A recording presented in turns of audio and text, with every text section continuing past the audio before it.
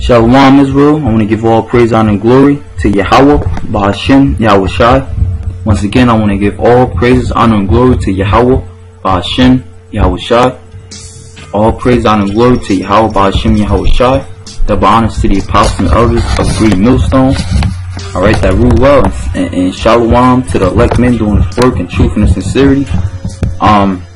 Real quick, the apostles and elders of Great Millstone, that they had put together a great live stream last week about, Dr. Martin Luther King and him being a part of the Boule, him being a part of the Boule society. Here it is. He got our people thinking, we are free. He got our people thinking,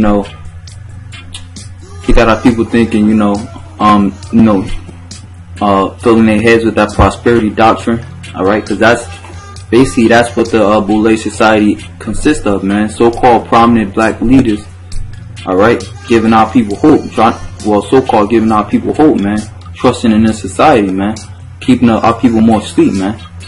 Alright, but that leads me, when I see things like that, alright, that leads me to what, the Most High said, man, the book of Jeremiah. Alright, because our people are wicked, man. And contrary to popular belief, our Lord is supposed to be Yahweh Ba'ashem Yahushua, not the white man. Alright? I was watching a video, which I'm gonna put it up, shortly. But basically I was watching a video and this guy was saying that. He was basically saying that, how these so-called prominent black leaders, they make the so-called white man their God, bowing down to him, serving him, man, doing what he deems is right, man. But our job is supposed to be to do what the Most High deems is right, okay? In righteousness, man, not in wickedness, man. Alright, this is Jeremiah 5:26. For among my people are found wicked men. They lay wait as he that setteth snares. They set a trap, they catch men. Alright, and how do they lay wait, man? They lay wait trying to feed you that prosperity doctrine. And it's funny because my first time reading this precept and understanding it, through the spirit and power, of course it was through the spirit and power of Yahweh Ba'ashem Yahushai. Alright, and really my first time when I learned the church topic. Alright, going into them wicked passages, man. With some wicked passages, the main ones that keep our people asleep. But who's, basically preaching the same doctrine, man, that prosperity doctrine. Alright, these so-called, these wicked leaders, man. Alright, Bill Cosby, all these wicked leaders, T.D. Snakes, man. All these wicked leaders, man. Oprah Winfrey. All these leaders that our people put their trust in, man. Barack Obama, which he's a Hamite. Alright, but our people look up to him as if he's some type of savior, man. Alright, they lay wait as he that set up snares. Alright, how do they set a snare, man?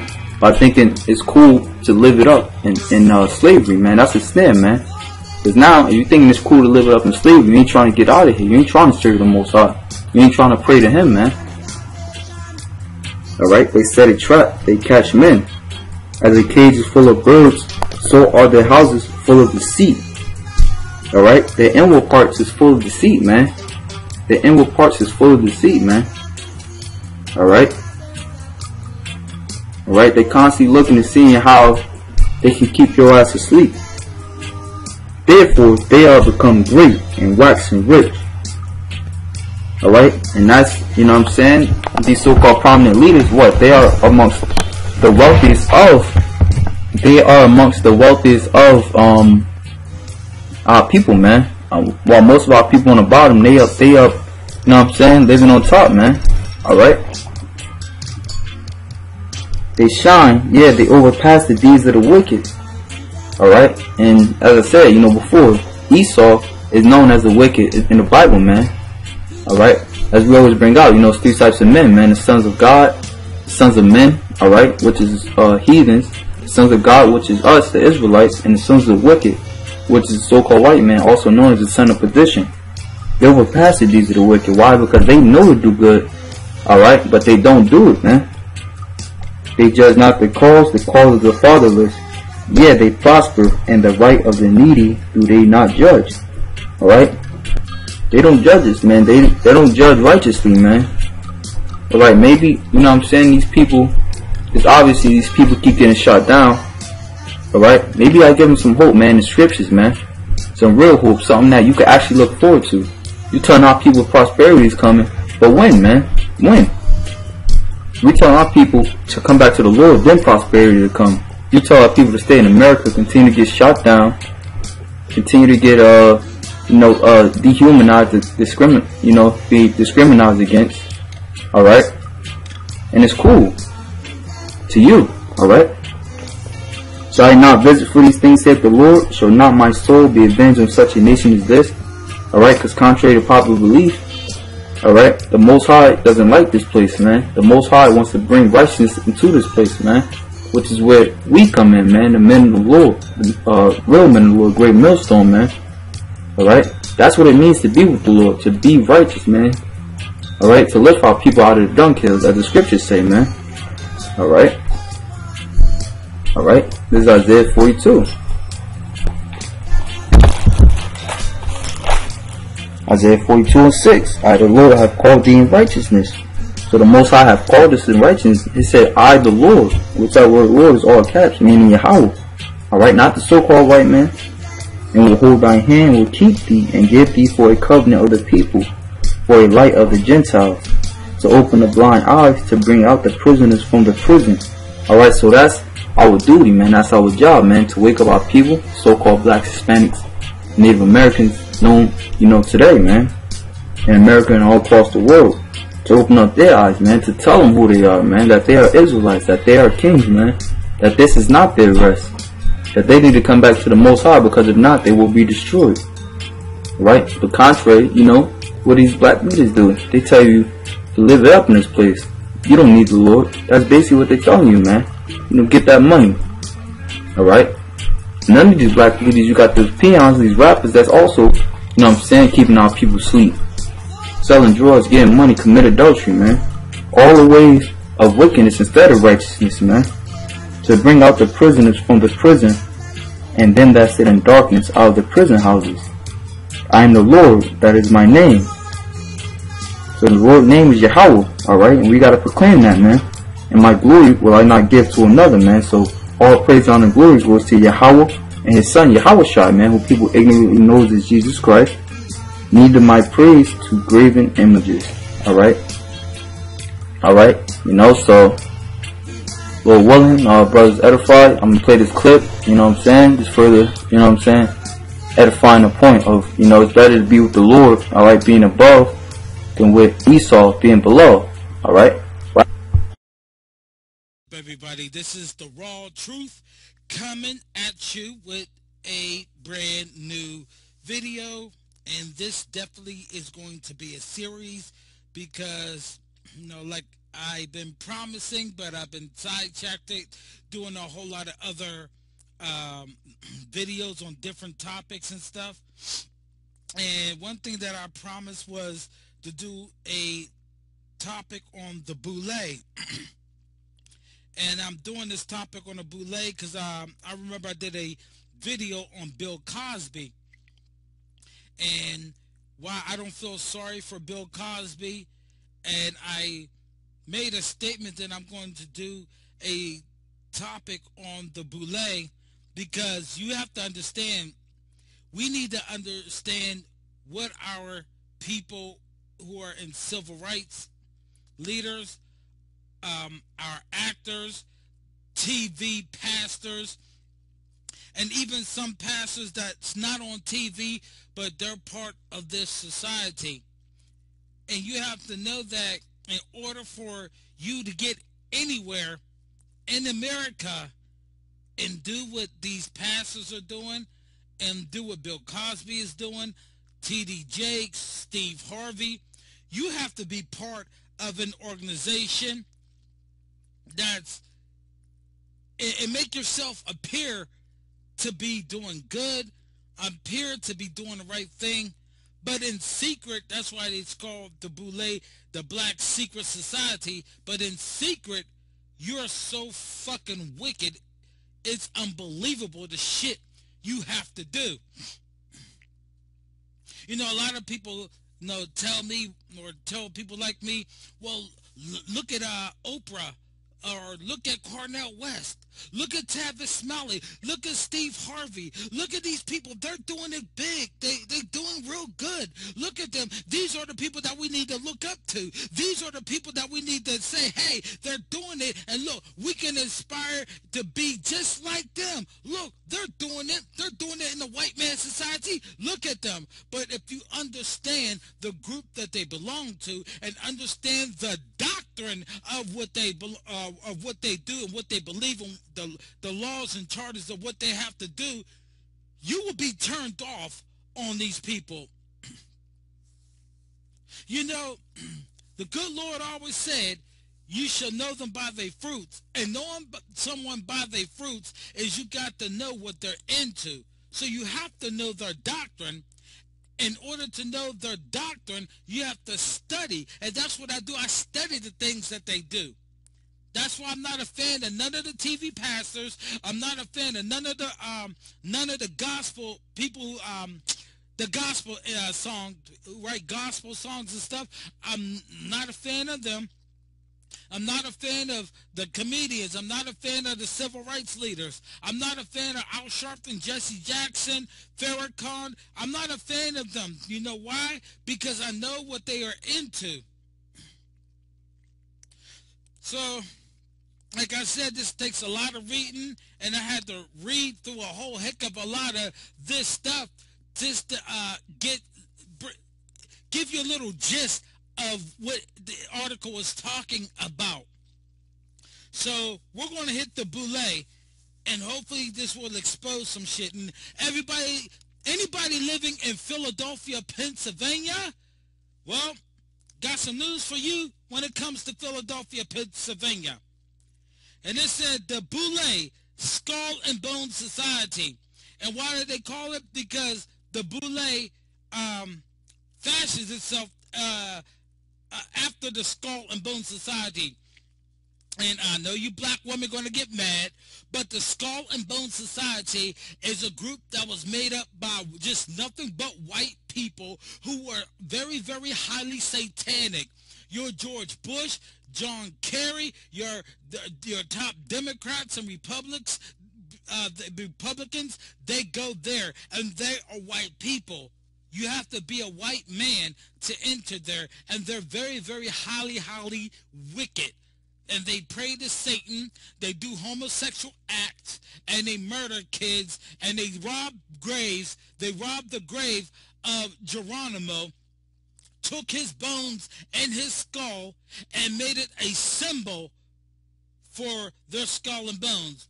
They will go and rob different graves, pull the dead carcass out, go around naked with a sheet wrapped around them, stabbing the carcass and yelling, Jesus, die, Jesus, die, because they actually hate God. They hate Jesus.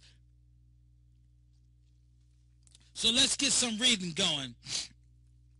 It says in 1904, the first African-American Greek society, Greek secret society, was formed in Philadelphia. That's Philadelphia, Pennsylvania group, by Dr. Notice Henry Minton and 5 of his colleagues. So, very high prestigious black men got together and formed this. And when you look at a picture of Dr. Henry Minton, he could pass for white. Remember, during slavery, not everybody looked dark skinned or brown. There was some of our people who looked like they could pass for white. As a matter of fact, some of our people wrote down that they were white people, even though they were black people, because they could pass for white so they can get benefits, so they didn't have to go through the struggle.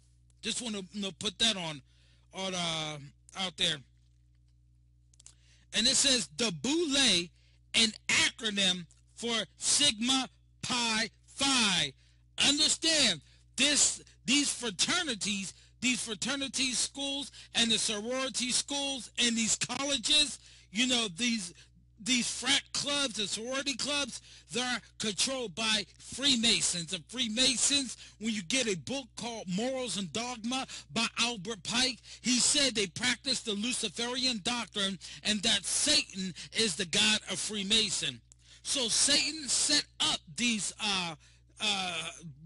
fraternity, these frat clubs and these sorority clubs. Satan set them up. Why? Because these are the proving grounds, like junior ROTC, you know what I'm saying? Or getting them ready to be what? In the military. So they have these frat clubs to get ready for them to be part of the Boule and part of the Masonic order. And it says, it pronounced Boule, B-O-O, then it has a dash, L-A-Y, Boule. And Boule itself is spelled B-O-U-L-E, Boule, that's how you pronounce it, was formed to bring together a select group of educated black men and women. Let's stop there. You have to understand, they not recruiting dumb motherfuckers. They not recruiting people who was dumb as shit, who was idiots, who's a fucking moron. They're going after people who are educated. And understand, the white man's skull and bones started in where? Yale. It started in Yale, our high prestige college, by Harrington Russell.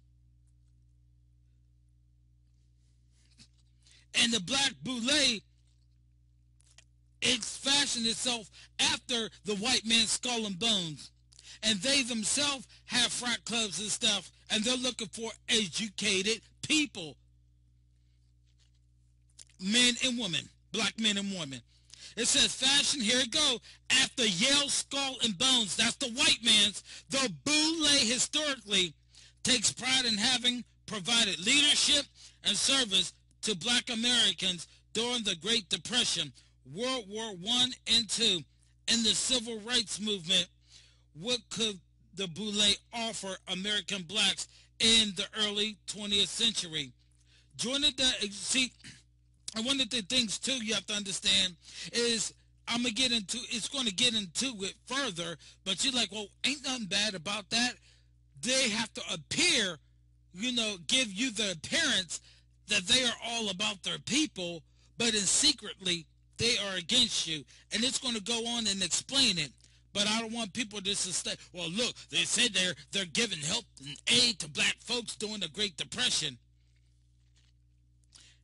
And the thing about it is, some of the guys in the Boule, in the Masonic order, when Black Wall Street happened, a lot of them died and had their rings stolen from them and stuff. No, I just want to bring that to light too. It says, joining the exclusive secret society offered advancement and perks to select blacks in return for loyalty to its objectives. So they get perks. You got to understand, when people join the secret society or join the fraternity clubs, they get perks, which is why a lot of our black women who are very, very well educated are the biggest whores in college. Now we getting some answers. It's a ritual for them to be that way. And because these black men who are in these frat clubs, and a lot of athletes are in these frat clubs, they're running through women like crazy, and a lot of them practice homosexuals too. So they know that it's on the women, they're lesbians and they're whores and fuck a lot of men. And also on the men, they're faggots and they also fuck a lot of women.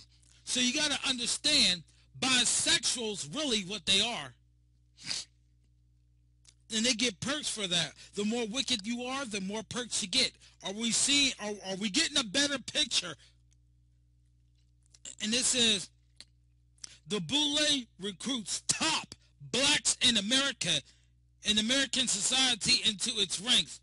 Today, 5,000 Archons, male Boule members, and their wives are Caucasus with 112 chapters, make up the wealthiest group of black men and women on the planet. Let me read that again. with 112 chapters, make up the wealthiest group of black men and women on the planet.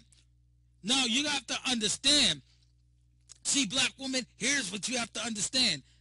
If you're looking for a man who was top rate and top notch educated, chances are he's going to be in the sorority, in the frat club, and he also is going to be a sellout and being controlled. Now check this out. Archon, Archon, means demon, the kind that like to keep hidden. Demon. So when they enter the boule, you have to understand they pick up what is called, well, they call themselves demon.